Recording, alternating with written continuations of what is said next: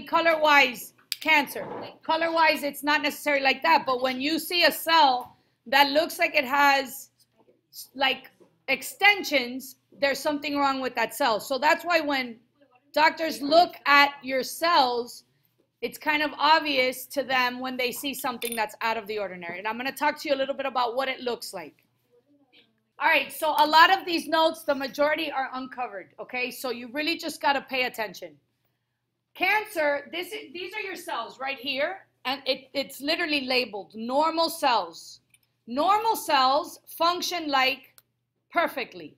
They literally tell each other it's time to reproduce.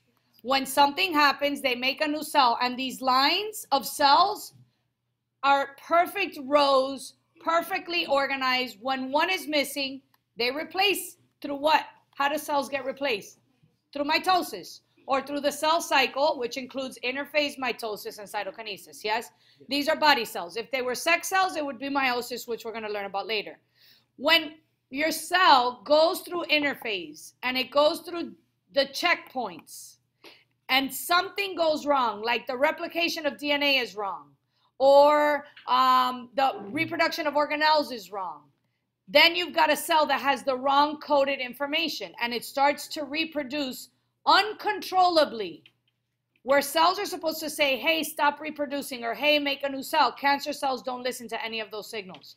So this is what cancer looks like, uncontrolled growth of cells, and that's basically what the definition is.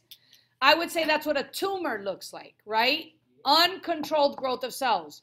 If it's cancerous, they call it a malignant tumor. You have to know these words, so if you want, underline here. Underline the word malignant, underline the word tumor. You can add the word tumor to malignant. Cancer is a malignant tumor. Non-cancer is a benign tumor. So you can have a tumor in your body, which means doctors examined you through a sonogram or through an ultrasound or through some kind of scan or something and saw a ball of cells that look like they shouldn't be there. That's a tumor. The next thing they're going to do is say, let me check and take a sample of this tumor to see if the cells are cancerous, or they're going to monitor the tumor to make sure it doesn't grow, because sometimes you have a tumor and it's just there and nothing happens. So what causes cancers? One of the main thing that happens to cause cancer is a mutation during cell division.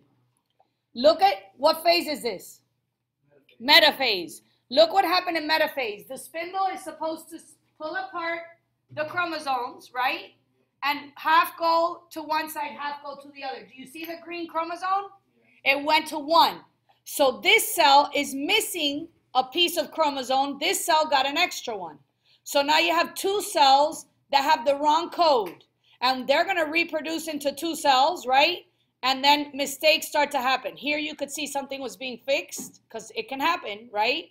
But this is cancer. There's a mutation in the genetic makeup of a cell, and that's the coded information that says this is what you're supposed to do. Every cell is specific. So you have lung cells, skin cells, brain cells, stomach cells, right? Cancer doesn't obey that. If you're cancer, and that means you'll go wherever you want if you have the opportunity, okay? So I'll go back to the videos in a minute. These are other things that can trigger the mutations of DNA. So besides the cell cycle, things can happen to you that can trigger mutations in your genetic makeup and cause cancer. What are they? Smoking, definitely. And I put a picture of cigarettes, well, already.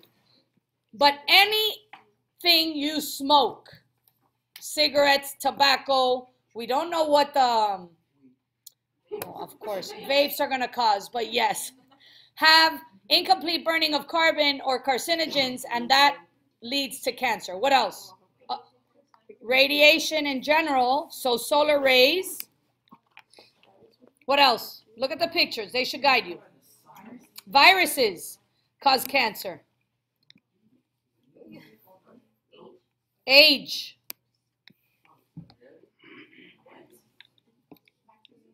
Bacteria. What else? Genetic makeup. Melanie's just on a roll. Yeah. So the older you get, Not necessarily. Just age can be a contributor. So you could be young and your cells reproduce rapidly, okay? But yes, it could be either way. Just age in general is a factor sometimes. And then your immune system, okay, are things that can affect cancer formation. So some people have genes in their body that are already programmed to say you're going to form cancer. Overview on normal cells versus cancer cells. Normal cells reproduce themselves exactly. There's a signal in normal cells that says, stop reproducing now. There's a signal that says, let's stay together because we are stomach cells and this is all we're going to go to. And then there's a signal that says, this cell is not good, destroy it, right? And they're called specialized cells, okay? Cancer, they don't die. They can go anywhere. They never stop reproducing. They don't listen to any of the signals from the surrounding cells. They don't stick together and they're not specialized, okay? So this I guess is, I can't see. Yeah, this is signaling a cancer cell where it's supposed to be lined up and organized. It's going to take off wherever it wants to, okay? Not good. Here are some facts about cancer. So whenever you're diagnosed with cancer, that's called primary cancer, and it's where it begins. So the reason they do this is because they have been able to discover that there are certain forms of cancer that are aggressive, which means they're going to travel, okay? And that's called metastasizing. So if you have breast cancer, if you die of cancer in the lung, your death certificate will say breast cancer was the cause of death because you started with breast cancer and then it metastasized. They want to know so they could keep track of cancers and how fast they metastasize. Metastasize is when your cancer ends up traveling. So here's cancer in a large intestine or the colon.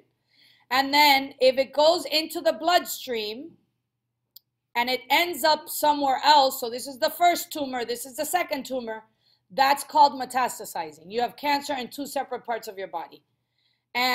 But remember that wherever it starts is the primary factor or the primary cause of death or the contributor of illness, let's say, because we hope to not. So symptoms, excessive bleeding, pain.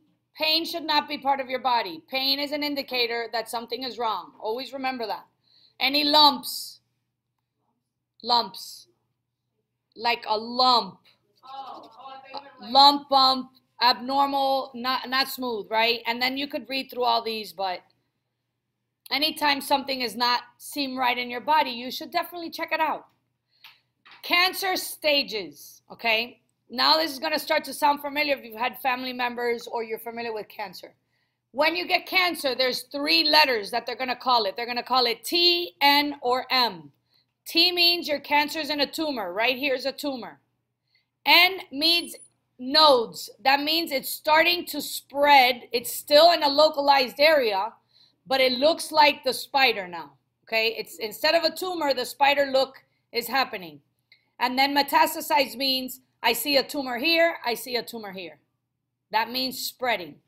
And then you look at the stages. There's a stage 1 through 4, 1 meaning small. So you get the word T1, that's good news, right? Cancer sucks, bad news. T1 means you got the first stage or the smallest tumor of cancer.